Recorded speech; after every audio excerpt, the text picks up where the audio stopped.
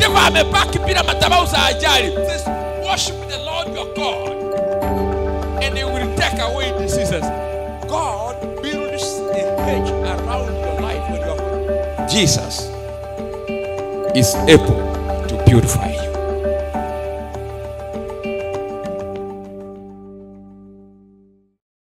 Hallelujah. Happy new month. It's a new month? Yes. Okay, happy new month to you. Happy Easter. Happy new quarter. Amen. Hallelujah. Namshukuru Mungu sana kwa sababu yeye ni mwaminifu. No matter what has been going on, no matter what is going on, no matter even what is happening, God still remains to be faithful. Hallelujah. And that is the hope that I hold on to every day. Kwamba Mungu ni mwaminifu. Hata kama kuna giza, He still remains to be the light and He is faithful. Hallelujah. You can have your seat.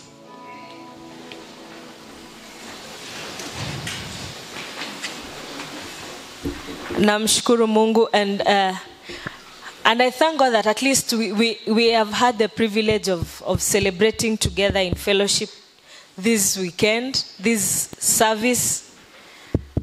Unajua kuna wenzetu ambao wangetaka to have this kind of fellowship, but because of the situation in the world, they are not able. But we thank God for everything. Hallelujah. Because everything works for the good of all those who trust in the Lord. Na hata kama hawajaweza kukutana for fellowship, God is not locked down. God is not locked down. God is not social distanced. Mungu hajafungiwa, si ndio? Anatembea.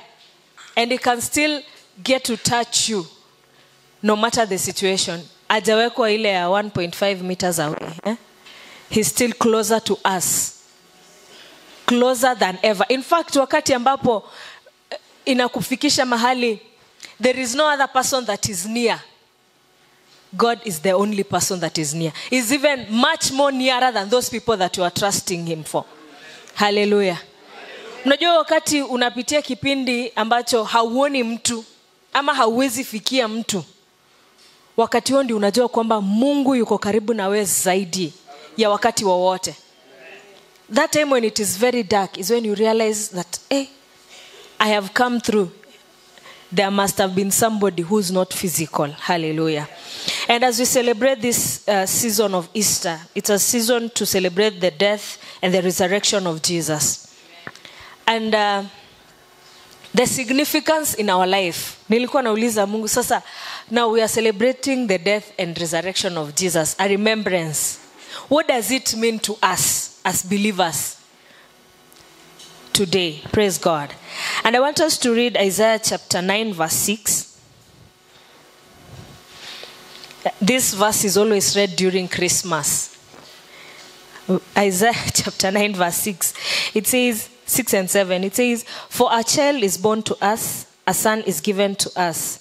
The government will rest on His shoulders, and He will be called Wonderful Counselor, Mighty God, Everlasting Father, Prince of Peace. His government and its peace will never end. He will rule with fairness and justice from the throne of his ancestor David for all eternity. The passionate commitment of the Lord of Heaven's armies will make this happen." Hallelujah. This was the description of the anticipation of receiving Christ. A son is born, and he will be known as a Wonderful Counselor, Mighty God, Everlasting Father, Prince of Peace. Praise the Lord. And when Jesus came, that is what He brought with Him to the world. Because as the history was before, there were a lot of issues in the Israelites' kingdom, which we attach ourselves to. Then let us read the same Isaiah, chapter 11, verse 2. Isaiah talks of Jesus much more than any other book. Isaiah, chapter 11, let's start from verse 1. It says, "Out of the stump of David's family will grow a shoot. Yes, a branch bearing fruit from the old root. And the Spirit of the Lord will rest on him, the Spirit of wisdom and understanding. Mark that. The Spirit of the Lord will rest on him, the Spirit of wisdom and understanding, the Spirit of counsel and might, the Spirit of knowledge and the fear of the Lord. He will delight in obeying the Lord. He will not judge by appearance, nor make a decision based on hearsay. He will give justice to the poor and make fair decisions for the exploited. The earth will shake at the force of his word, and one breath from his mouth will destroy the wicked. He will wear righteousness like a belt and truth like an undergarment. Hallelujah. And that Isaiah chapter 61 verse 1 to that Isaiah chapter what? Chapter 11 verse 2. Jesus also used it to describe himself. He gave reference to the same scripture. Praise God. And finally, let us read Isaiah 61 verse 1 to 3.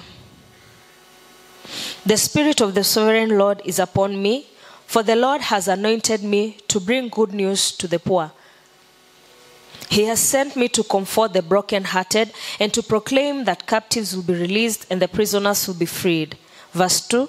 He has sent me to tell those who mourn that the time of the Lord's favor has come, and with it the day of God's anger against the enemies. And verse 3. To all who mourn in Israel, he will give a crown of beauty for ashes, a joyous blessing instead of mourning, festive praise instead of despair. In their righteousness, they will be like oaks that the Lord has planted for his own glory. Hallelujah. And as you read the whole of chapter 61 until the end, the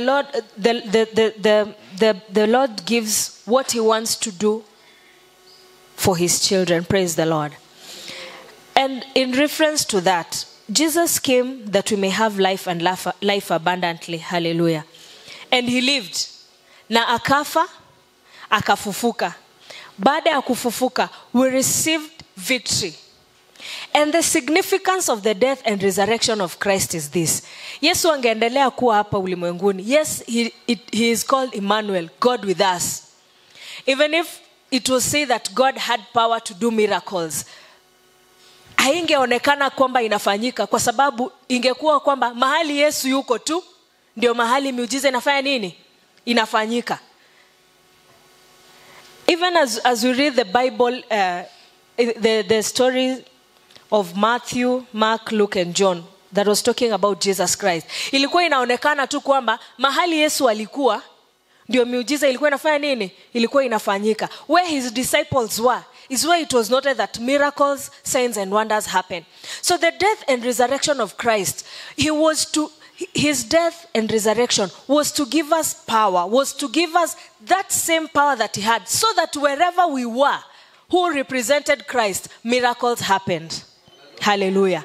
Mahali ambapo tulikuwa, the same spirit that dwelt in Jesus, because we are like Jesus. He is our example. He is our role model. Whatever Jesus will be able to do, we will be able to do where we were. Bwana asifiwe. Munanielewa? Tunaelewana? Kama hangekufa, because after he left, he had to live for the Holy Spirit to come. And when the Holy Spirit came, the Holy Spirit is not confined by location. Kama vile Yesu alikuwa mahali yako ndio yuko, akiamkia hapa Kisii ndiye atafanya nini? Ndiye atakuwa mpaka yoma. Sawa akiwa hapa Kisii itaonekana tu miujiza inafanya nini? Inafanyika Kisii. And it will not manifest that God was really powerful. God was really a God who could not be bound with time, bound with distance. So he had to live. Ili Roho Mtakatifu aje. Roho Mtakatifu yeye saizi vile tumeamka tuko hapa Kisii, wenye wameamka wako Nyamira, he's there. Those who are awake in Nakuru, he's there. Those who are awake in everywhere that anyone is connecting with God, the Holy Spirit is there. As healing is taking place in Kisii, when someone else is claiming healing in the US, it is happening. Amen. It is not confined kwamba wacha healing imalize kazi Kisii, alafu itakuja ndio iende Nyamira County, ndio itoke iende Kisumu County. No. So his death to us as believers is an opportunity for us to receive the same power that he had, that he will manifest the same things that he will manifest. Hallelujah. And that is why he said, if we believe in him, we will do much more than what he did. We will do what he has done, and even much more than what he did. Hallelujah. Yeye mwenyewe ndiye alikuwa anasema kwa sababu gani? The Holy Spirit,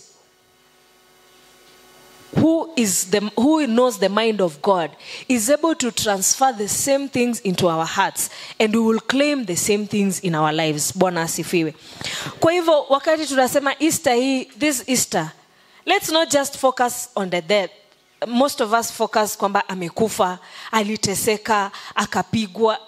Yes, it is painful, but now unfortunately he just had to be beaten. Unfortunately, in this journey, he just had to be beaten. He just had to die. But the resurrection is the main thing. Bwana asifiwe. The resurrection is the what? Is the main thing. It is the main thing. Na hii resurrection unajua haingekuja kama angepita kuchapwa. If Jesus had refused, or God had now reached a point akaonea mtoto wake huruma akaamua mtoto wangu aendi kuchapwa, aendi kusulubiwa, the resurrection part will not have been there, because definitely he will not have died, si ndio? Kama Yesu angechapwa, si ni kweli angekufa? Tuko pamoja. I'm just thinking this way. If Christ was not beaten up and crucified, if Judas had not betrayed him and is beaten and is crucified, angekufa? Angekufa kweli? Hangekufa. So we will not even be having the resurrection. But according to God's plan, he had to go through that beating, he had to go through that torture, so that we will be healed and healed fully. So that shetani asiseme ati mulilipiwa kidogo kidogo ikabaki. Unaona wakati umelipiwa mahari kidogo, mahari ingine ikabaki. Unajua fully you are not married there fully because you are supposed to be paid for fully. Si ndio? Ukinunua kitu haya purchase, umelipa kidogo na hujamaliza kulipa, does that thing belong to you? Even if you are using it, it does not belong to you. Hata wale mnanua magari, mnanua mashamba, unalipa nusu inabaki. For as long as you have not paid the remaining part, hata kama umejenga, hiyo shamba bado si yako. Mwenyewe anaweza chukua. Anaweza sema wacha nichukue shamba yangu hiyo pesa ulinipatia ndio hii. Achukue shamba yake. Achukue gari yake. So if Christ did not die through that process, our salvation will not have been fully paid for. Our deliverance will not have been fully paid for. Our healing will not have been perfect. Ingekuwa nusu kitu nusu.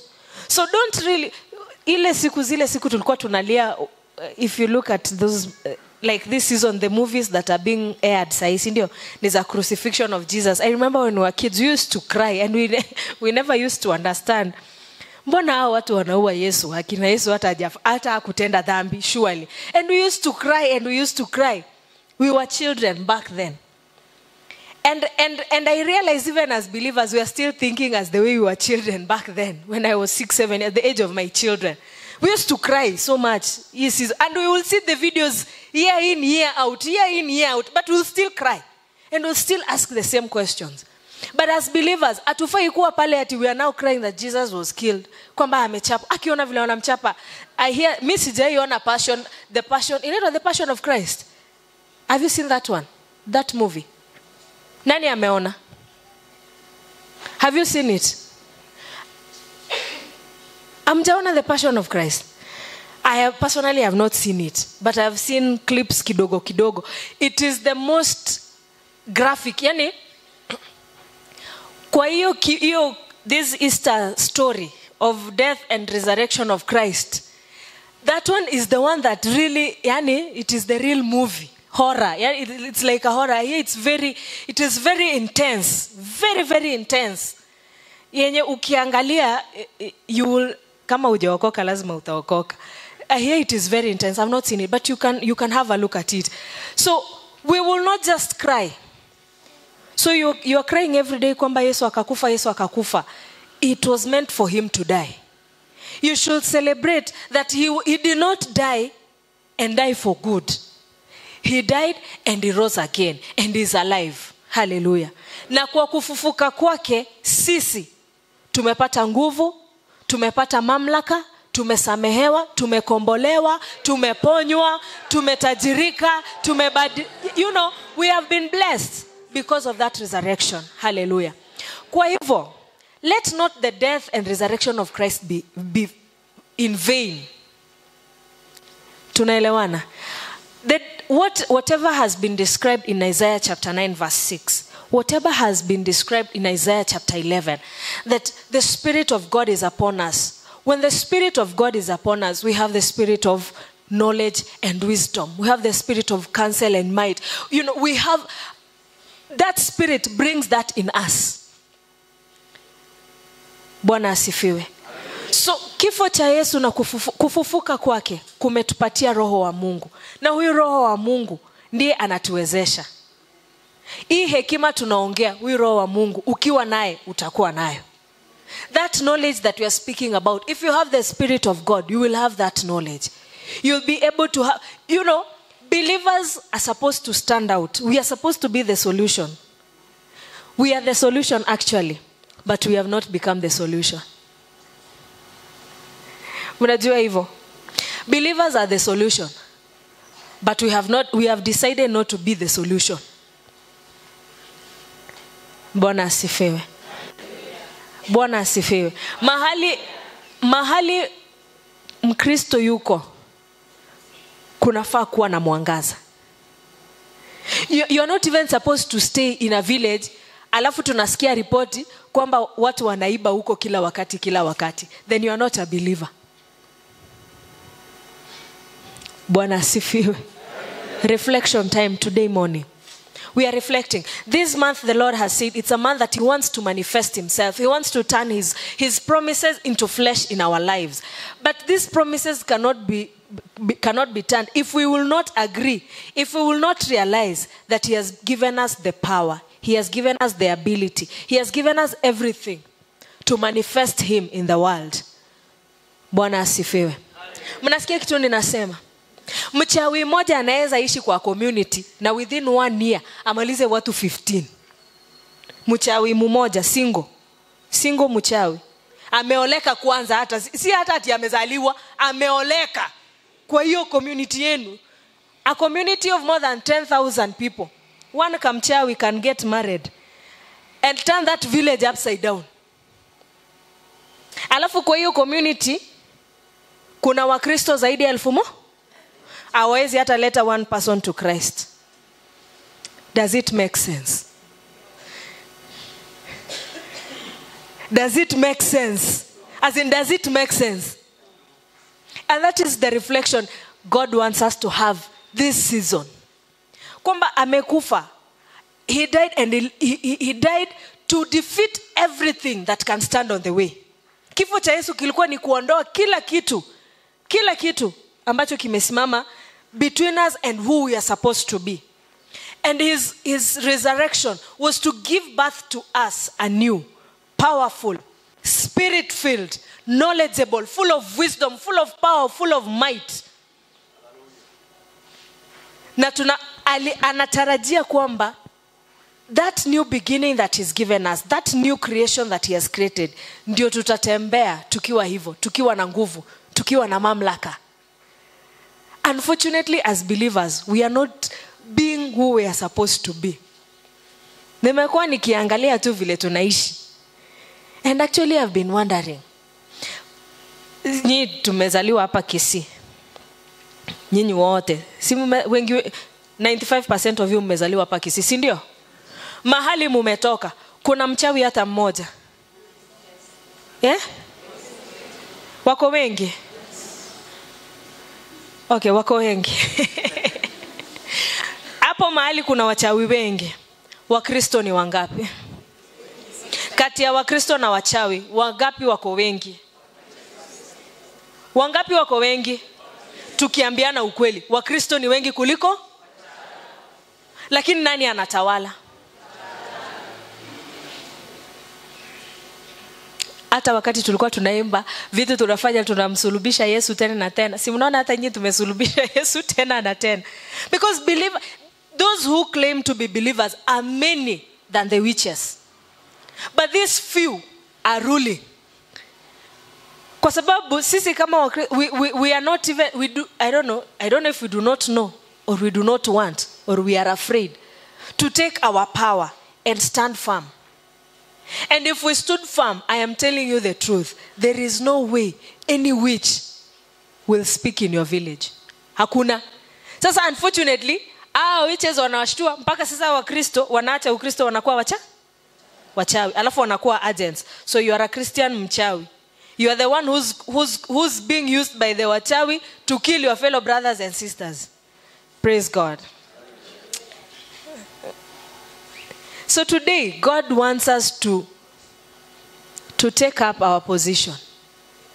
Ametupatia hii nguvu. That is the kind of impact God wants. That you get angry in the situation that is there. That those people who are being exploited by the enemy, you stand up for them. That hiyo kitu imekuwa ikifanya watu wanalia. Wewe sasa unajua. You have the knowledge. God has given you the power. You have God. Stand up for those people. Stand up for yourself. Stand up for your family. Stand up for your neighbors. Stand up for those children and see the life change in that place. Hallelujah. And that is the reflection for today. That the resurrection of Christ has given us power. Kama Yesu amesema, believers, we are the light of the world. Look around, mahali huko. Are you shining the light? Watu wanasema kwamba tangu ukuje tangu ingie kwa hii plot kumetulia. Tangu uingie hii plot, hakuna magombano. Tangu uingie hii plot, there's something different about you. Are people saying that, or people are saying unafaa kutoka? Kwa sababu hawaoni tofauti yako na mtu hajaokoka. Praise God. That is the meaning of this resurrection. Hallelujah. Na nataka kuanzia leo tutembee tukijua kwamba hiyo nguvu, mamlaka, uweza ametupatia. And the good thing about God, where he has placed you, the way he told Joshua, I will strengthen you. Mahali amekuweka Mungu atakupatia nguvu. Hata kama inaonekana hautaweza, God will strengthen you. And where he has put you, if you obey him, he will give you great success. And not just great success, he will always be with you. Hallelujah. And because we do not do these things on our own, he's the one who does them. Glory belongs to God. And that glory, kitu inafanya nasema, that glory must belong to him. It's because it is not you who is doing. It is him who is doing through you. We unakulia tu ile sifa ya mdosi. Because it is him who is doing. You cannot forgive. It is God who will forgive through you. You cannot love on your own. It is God who will love through you. Praise God. Ile kupigana tulikuwa tunapigana, on your own you cannot stop. It is only God who can do that through you. Hata hao wachawi, kwani wewe unaweza uwa wachawi? Si mungekuwa mshawa uwa wote. It is God who's killing them through you. It is God who's enabling you to stand against them. And that is the power that he wants us to move with. This year, it is a year of distinction. And that distinction must be seen. Because he has given us the power. He has given us everything that we need. Every weapon. And above all, the most important thing ni kwamba yuko nasi kila wakati. Hallelujah.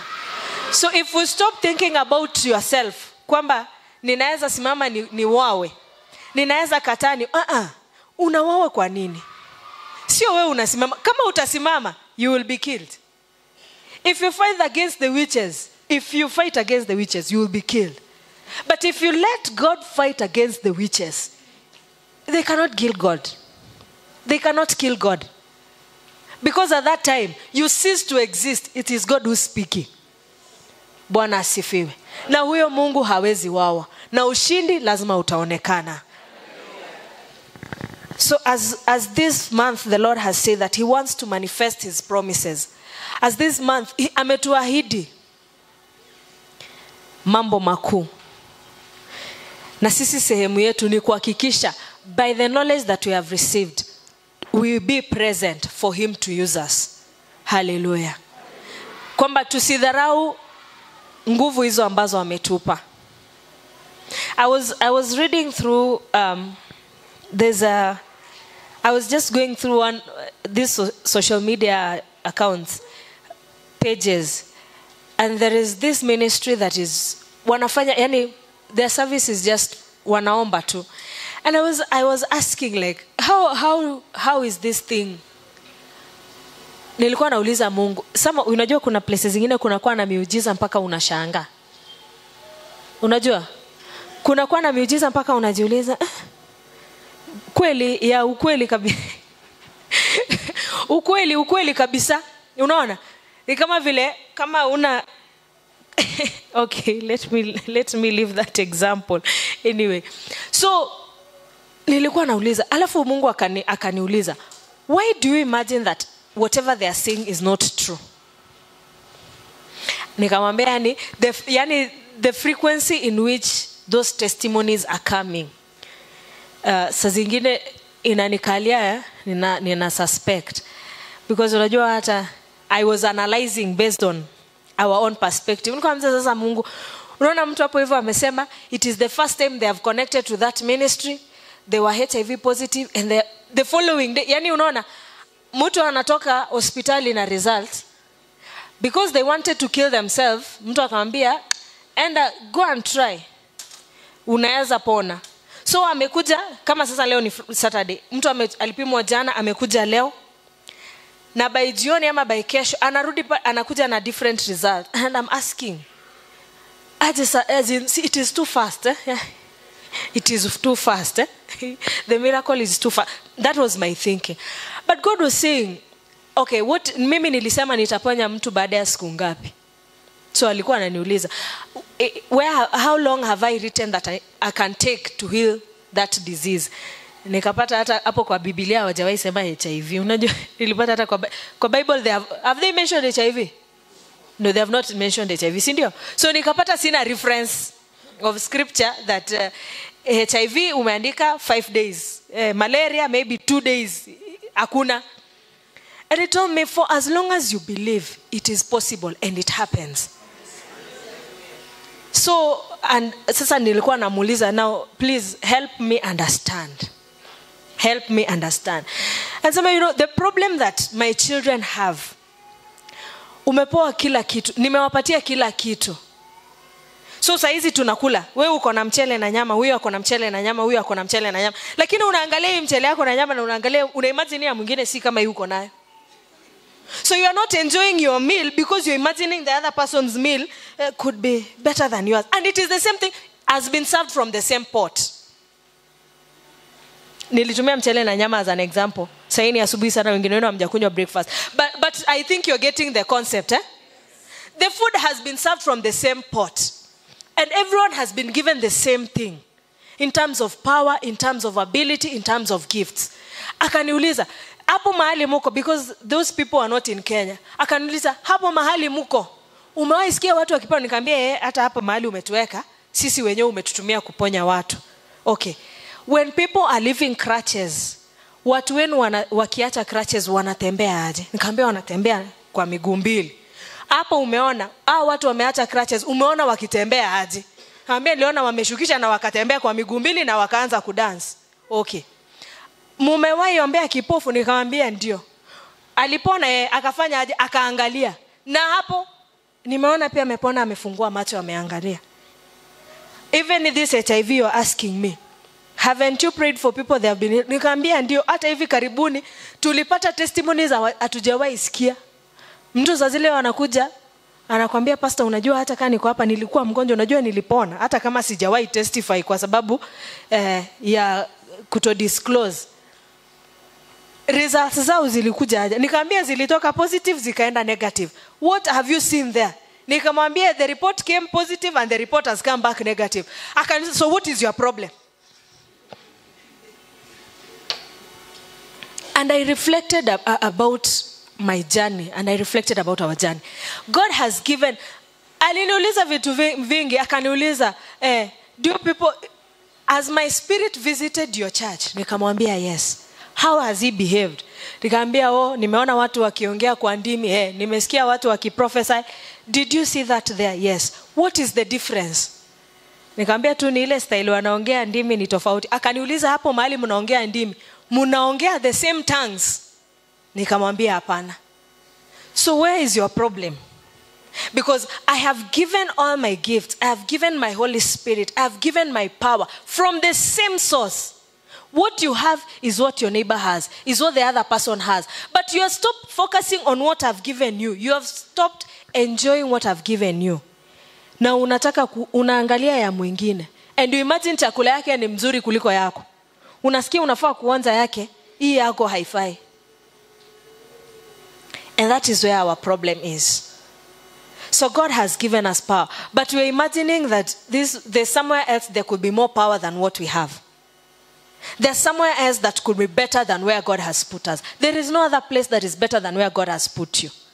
At the moment he has put you there. If he wants you to take you to another place, he will take you to another place at that time. Sai amekuweka hapa. Praise God. And take advantage. Use what he has given you. And shine where he has put you. Hallelujah. Bwana asifiwe. Wacha kuangalia ya jirani. Wacha kuangalia iko namna gani. That he has put in you is what you're supposed to have. And is what you're supposed to use. Hallelujah. I want to hear those testimonies. Kwamba my neighborhood has changed. My family has. Don't fight them. You do your part. If it is praying, pray for them. If it is acts of kindness, be kind to them. If it is hospitality, kuwasaidia wabariki. Usiwaite kuwahubiria kama wewe si mchungaji. Wacha waende kanisani wahubiriwe. Wewe waombe. And you will see the light shining. Hallelujah. Let us rise up. And our prayer is that God will give us the ability to realize what he has put in us and use it for his glory. Hallelujah. Kwamba Mungu atuwezeshe kujua kile ambacho ametupa na kukitumia kwa sifa na utukufu ya jina lake. Hallelujah. Let us raise our voices in prayer. Father, we thank you.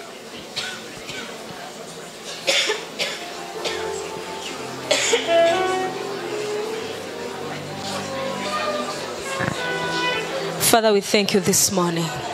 Thank you for the resurrection of Jesus. Thank you for the power that has come with his resurrection. Thank you for the victory. And thank you for everything that you have given us. I bless your name for your sons and daughters, my Father, that our light will shine. Mayeka sintaribo ko seketariba kashanta. Masaribo ko seketerebo ko santaraba. Mekerebo ko shekeri katarabo ko sinta. Mayaba kantaribo ko sekereba. I bless your name, my Father, for the revelation that you have given us. And I thank you, mighty God, because it is you who enabled us. Thank you, my Father, because you have given us your gifts that are perfect. Thank you because your Holy Spirit fills us. Reboko shantaraba kasantaraba. Marekete reboko sheketa. Sakariboko santariba kaseke. Meye kariba kashantariboko sika. Makari katariboko seketerebo. Rikaraboko yantariboko sika. Mariboko entaraba kasikaraba. I lift you up, my Father. I bless you, King of glory. You are worthy of exaltation. Receive all the glory and honor. Me makayantaraba kasakata. Me kariboko sekeriboko sheka. Yakarika tiriboko santariboko siki. Me kariba kashakariboko yanta. I bless you. I exalt you. I honor you. You are worthy. Me makarika tiriboko sita. Me kasakariba kashantaraba. Thank you, my Father, for this revelation. Thank you for your new power. I bless you. I exalt you. We bless your name, mighty Father, in Jesus' mighty name. Father, I thank you because you are faithful. Thank you because you never change, you never lie. And what you have given us, you have blessed us abundantly. I bless your name for your revelation this morning. And the seed that you have planted in our lives, my Father, I pray that each one of your children that has received, it will grow. and it will produce fruit, my Father. That the difference will be seen. The distinction that you have seen, my Father, will be seen in our lives every single day, my King of glory. Not just in the aspect of blessing, not just in protection, my Father, but in our character and in the impact that will have in other people's lives. I bless your name because you are faithful. Thank you, my Father, for every gift that you've given each one of us. Thank you for every ability that you've given each one of us, my Father. And I thank you for your Holy Spirit. Thank you for your presence in our life. Thank you because you guide us. Thank you because you show us the direction and the way. And I pray, my God, that from this hour, from this moment, my Father, the lives of your children will take a new dimension in the mighty name of Jesus Christ. That it will not be business as usual, my Father. You have said that you are put us to be the light, and we are the salt of the earth, my Father. And I pray that from this hour, the light will take charge from now in the mighty name of Jesus Christ. And it will bring flavor in the lives of your children, will bring healing, will bring deliverance and salvation, my Father, in the mighty name of Jesus Christ. That in every community, in every place you have planted us, my God, it will be known that we serve a living God. Because our lives will be different. Our stories will be different from this hour, my Father. I pray that your Holy Spirit will guide us and that your word will be made flesh in our lives every single day. Thank you for the victory of resurrection, my Father. Thank you for the power that resurrection has given us. And thank you for the new knowledge and that the veil has been removed from us. I bless your name and I honor you. In Jesus' mighty name we pray. Amen. Amen and amen.